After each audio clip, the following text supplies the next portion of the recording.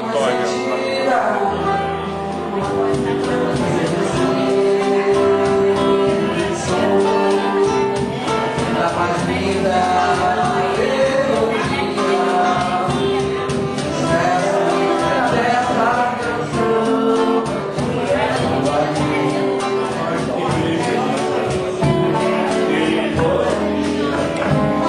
Canta aí, Bruno.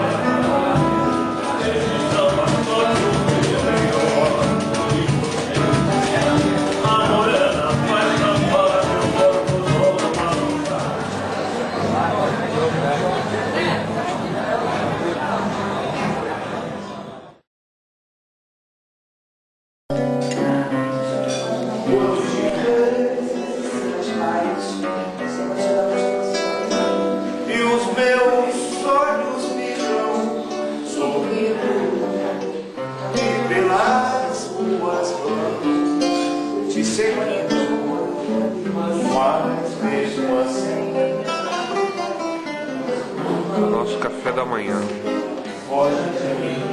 Né, Marcelo? Muito bom, né? Mas se tu soubesse como eu sou tão carinhoso, eu não tô muito. Aí, Bruno. Muito bom, né? Fabiana. E como é sincero, né? amor, eu sei que tu não fugirias, mas sim. Ótimo café da manhã. Ponte dos Arcos. Isso aqui fica entre Conservatória e Santa Rita de Jacutinga. Estamos indo para Minas Gerais agora. Passamos aqui no meio da estrada, tem essa ponte aqui que é famosa. É um dos pontos turísticos. O trem passava aqui em cima. Mirante da Serra. Isso aqui é a Serra da Beleza. Olha que maravilha. É um vale, as nuvens estão altas. Olha só.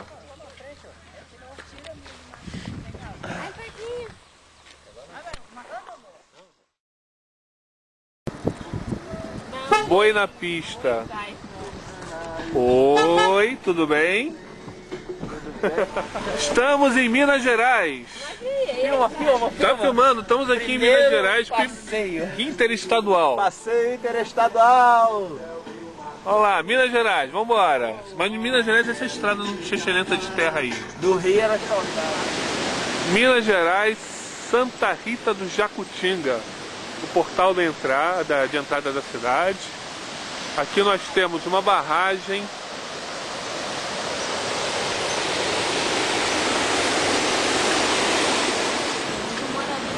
E aqui nós temos uma imagem de Santa Rita.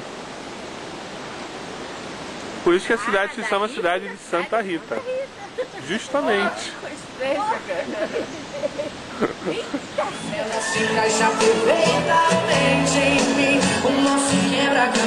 Encontro de banda de Santa Rita do Jacutinga.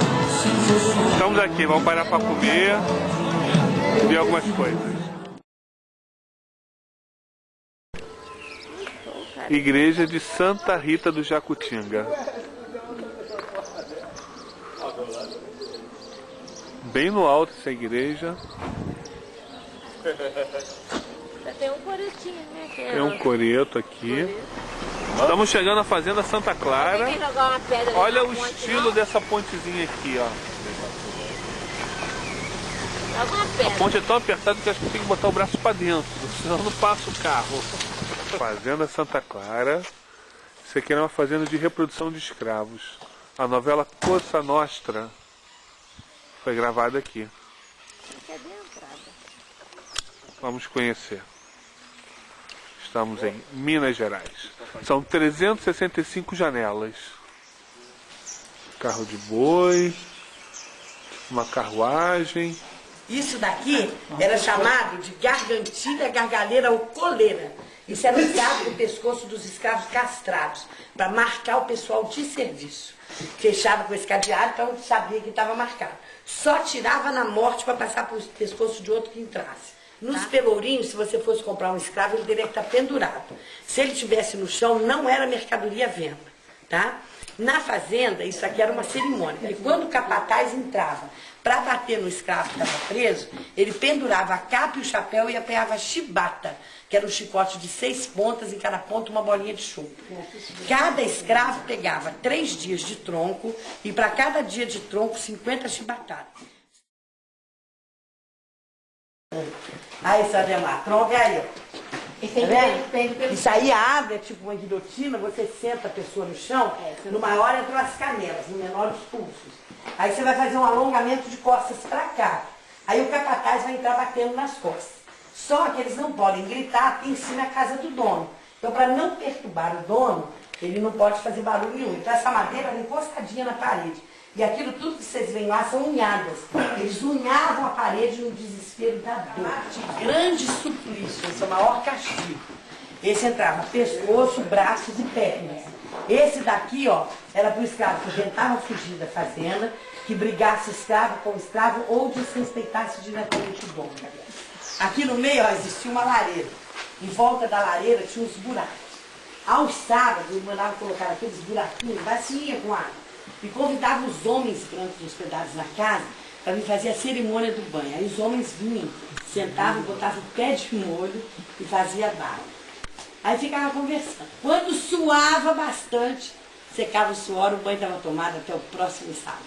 E aqui, gente, olha, o depósito de arroz e de feijão. As latinhas de mantimento de casa, tá? Agora, esse tacho aqui, ele fazia comida para matar os escravos. Que era 470 litros de rabada, feijoada e mocotó. Isso aqui é a estrada de Minas Gerais. Então, voltando lá da Fazenda, Santa Clara. Ó, estrada Minas Gerais. Esburacada, terra. Ó, vamos atravessar a fronteira. Rio de Janeiro.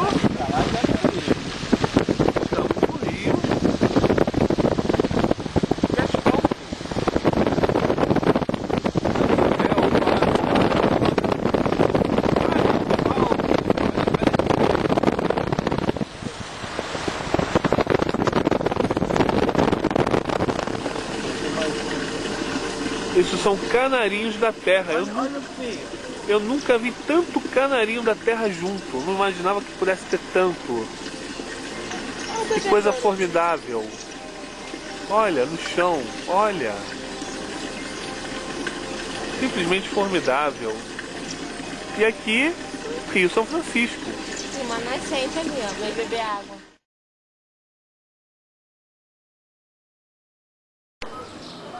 Famosa locomotiva 206 de Conservatória.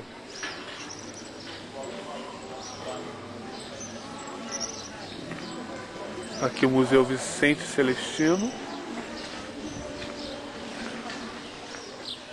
Monumento ao Seresteiro. E ali é o túnel que chora. Ele tem uma fonte d'água em cima.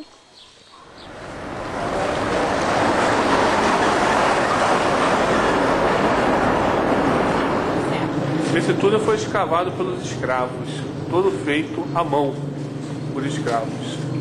Nada de bom.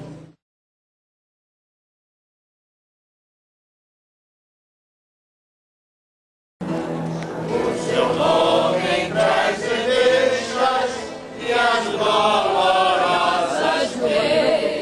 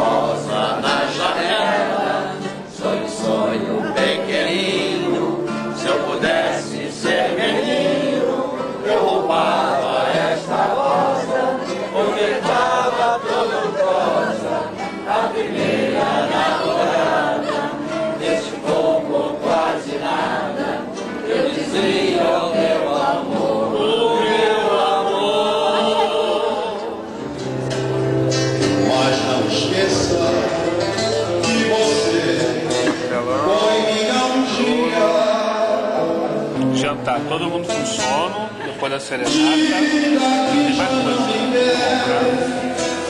Neve que lhe pertenceu. Tem aquela escultura de uma... Dizem que é de Índia, uma meia índia, meia sereia.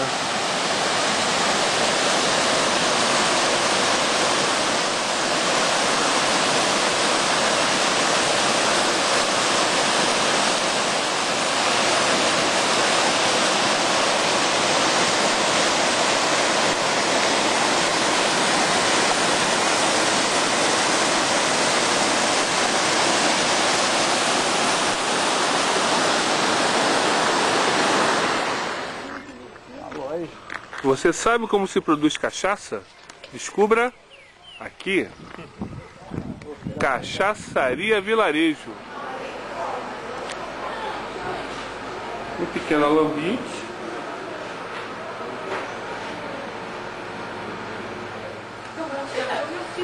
E aqui os pinguços já provando as cachaçinhas. Essa é boa. Não é, Bruno? É boa, Bruno? Aqui dá um calor. A grande pergunta é: esse ovo é dela? Tadinha. Não sei se vai dar pra ver, mas descendo essa escada aqui, no subterrâneo, na Bate-Caverna, tem os barris onde a cachaça fica envelhecendo. Muito maneiro.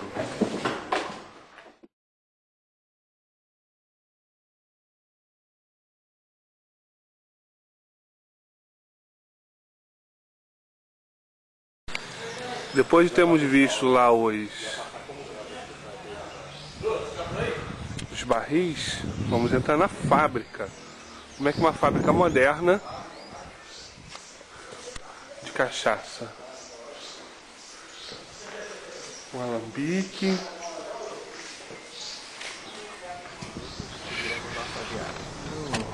Ainda bem que não se filma cheiro, né? Porque se filmasse ia ser Horrível, foda. né?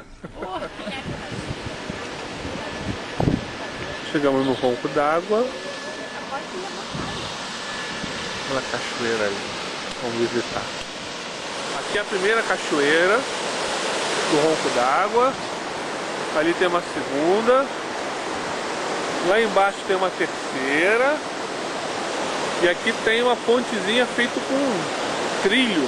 Tem quase trilho de trem. E aqui do lado, ó, puseram um cano. Banho de chuveiro. Chuveiro que nunca desliga. Do lado da cachoeira, olha que lindo. Tem uma pontezinha.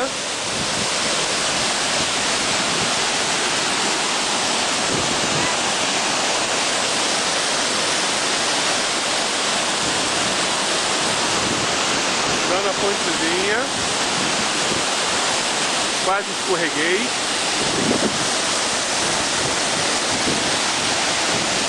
Olha que maravilha! Coisa linda! As pessoas tomam banho aí.